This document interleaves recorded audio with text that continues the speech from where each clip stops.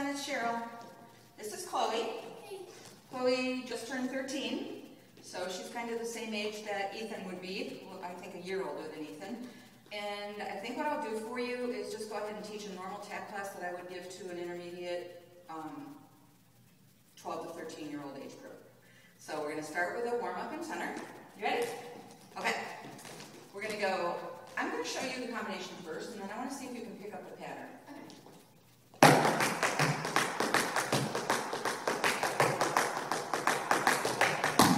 Did you notice anything in there? You added a shuffle after you said you did. So you went one shuffle, one change, 3, then 4. Right, very good. Okay, so 1 shuffle ball change, 2 shuffle ball change, 3 shuffle ball change, 4 shuffle ball change, and then what was the ending? Ball change. Ball change so that you can reverse. Now, are you able to try that on the right and then be able to reverse it right away? Yes. All right, let's go for it. 5, 6, 7, 8.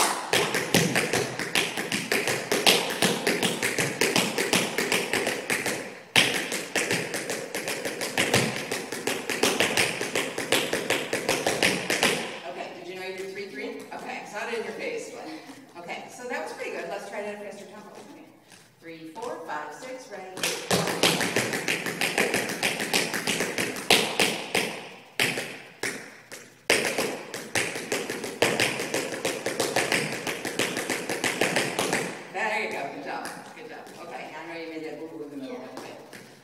So what muscles do you think we were just working? I'd say the thighs. Thighs and ankle, right, exactly. So why is that a good warm-up exercise? So I get you on the balls of your feet. Balls of the feet, and that's exactly why I choreographed it that way. Not only does it get your feet moving, but it keeps your legs locked in that nice plie position that we want, and it keeps you on the balls of your feet. And I think that's what Allison's looking for belly LH. Doesn't want that down rhythmy type tap, so we're going to try to keep it that way. Okay? All right, so now what I would like you to do with that is travel it. I want you to go side to side as much as you can without missing taps. Okay? Hold your plie and try to remember your pattern. And let's go a bit made on medium speed this time. 5, 6, 7, 8.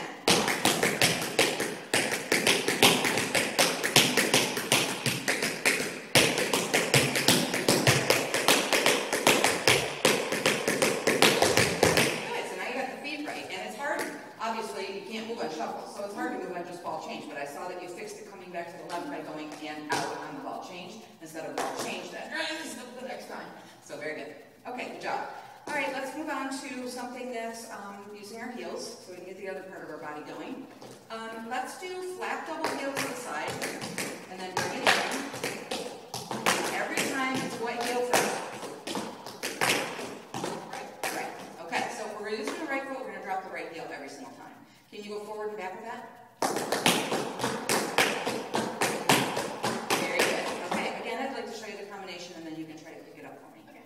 5, 6, here I go.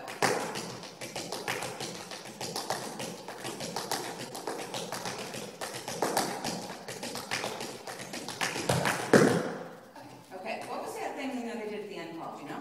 New Yorker. New Yorker, absolutely. So, what was the pattern that we had? We went side,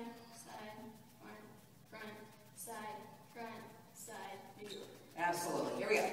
5, 6, 7, 8.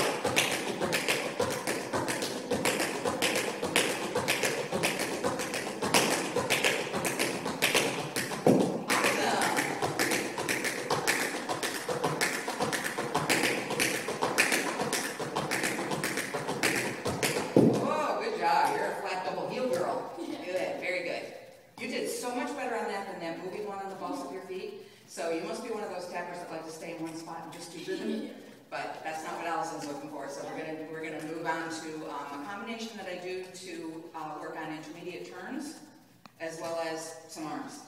Okay. So let's switch over this way just a little bit. All right, here's the turn combination. You're just gonna go flat ball change, back forward, rock. Flat ball change, maxi forward. Okay? All right, nice second position, nice first position, not too high. Yep. We face that, right? Pardon me? When we go left, we face the back mountain first. Right. Okay, now what I just picked up that you did is you did your first turn here, And I teach my tap turns to open to the side as they go, so really it's more this way. Okay, and the reason I do that is because I think you get started turning better, so therefore you can do either more revolutions or more feet in one turn. Okay. If you start here, you haven't accomplished anything toward your turn. So now you have to do the whole thing in that one little foot thing. Okay, so let's try it that way. Ready? 5, 6, 7, 8. Go left, I'll change. Go left, I'll change. Step, double, toe, rock. Go left, I'll change. Go left, I'll change. Step, double, toe, rock. Good. All right, now, if you cannot hold that last rock position, what do you think you're doing wrong? If you go rock,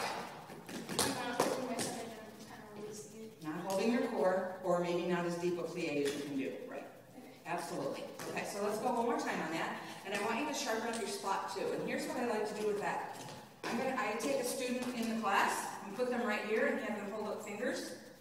And you have to see if you can say to me what the fingers are as you're turning. And that's as you're doing those feet and thinking about what you're doing. Ready? 5, 6, ready, go. 5, 6, ready, go. You did 1, 2, 5. Good, 1, 2, 5, perfect. All right, very good. So that way I make sure that you're not going to get dizzy in the middle of my combination and land on your butt. Okay, very good. Okay, so we did a moving one.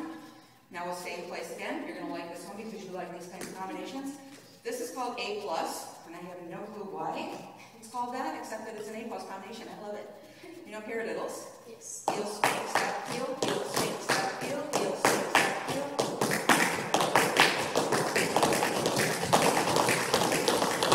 Good job, good job, good. Okay, so the paradiddles go 4 singles. 1, 2, 3, 4. Now do a double heel right. Right and finish it. Double, finish it. Stamp. Stamp, the way I teach that is stamp is, the A in stamp is for all your weight. O for stomp with off your weight. O for off, A for on. All. Okay, so we have 4 singles, double heel right, finish it, double heel left, finish it, stamp in. 5, 6, and here we go.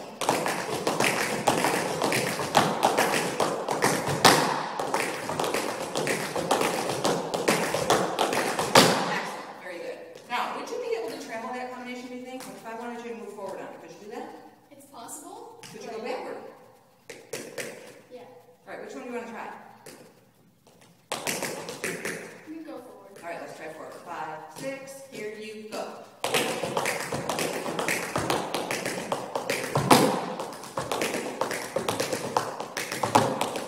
Very good, very good. Okay, so now we can take what we thought was a standard combination stationary and put it in a dance and in combination and move all over the place.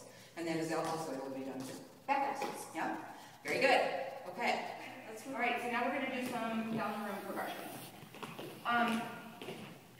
You know how plie is the staple of ballet? There's a staple to tap that, like an intermediate advanced level, pickups. A little bit hard, but extremely effective once you put them in combinations. People love them, and I think there's like 7 gazillion of them. So we're going to work on a couple today that I think are more at an intermediate level. So I'm obviously going to pretend that you've already learned how to do pickups, the technique of them. And I'm going to see if I can give you a combination that maybe you haven't done before, so that I can see what corrections I would make and they can see what I would do with you. Okay. Okay, first of all, let's just see plain old double pickups.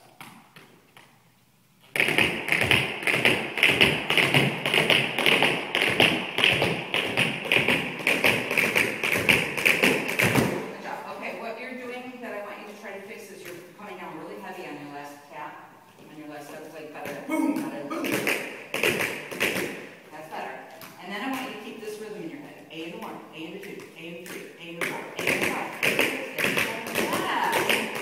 Yes. If you can sound like a horse galloping, right? Because the horse doesn't go by the boom on the end of it. So if you can keep it nice and level all the way through, the taps sound better, and you're more balanced on your feet, so you're able to stick those pickups into Irishes and all kinds of other things like that. Okay, so switch over here. Let's try this combination. Change and double dig.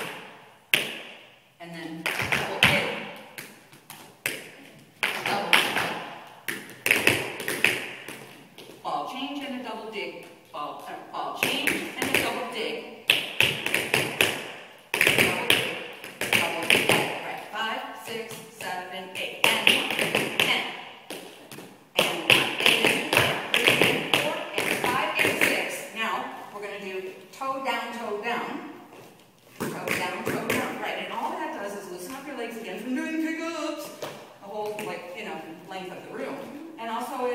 keeps you on the balls of your feet, but gives you something else to think out to separate the combinations. So it's not pick up, pick up, pick up. Okay, so switch over and try again. 5, 6, 7, 8, and 1, 2, and 1, 2, and 3, and 4, 8, 5, 8, 6, and 7, and 8, and 1 ball change. And 1. One more time.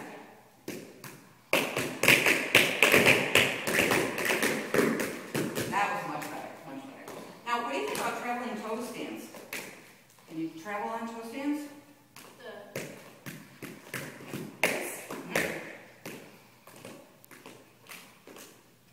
Toe down, toe down, toe down.